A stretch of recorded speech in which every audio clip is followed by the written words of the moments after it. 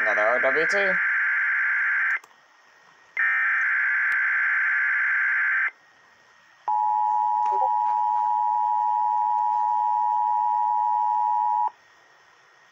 The preceding signal was a test of the NOAA weather radio, all hazards warning system, on station WXK-49, originating from the National Weather Service in Memphis, Tennessee, serving the Memphis listening area.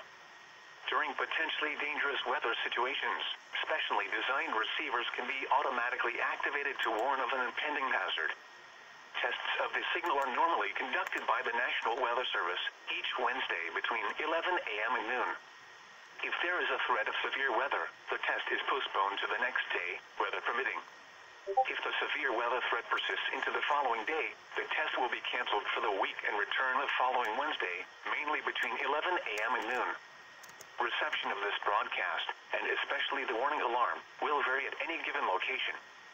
This variability, normally more noticeable at greater distances from the transmitter, can occur even though you are using a good quality receiver in perfect working order.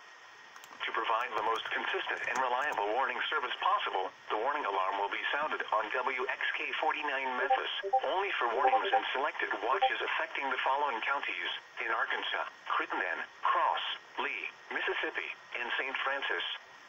In Mississippi, Benton, DeSoto, Marshall, Tate, and Tunica. And in Tennessee, Fayette, Hardeman, Haywood, Lauderdale, Shelby, and Tipton.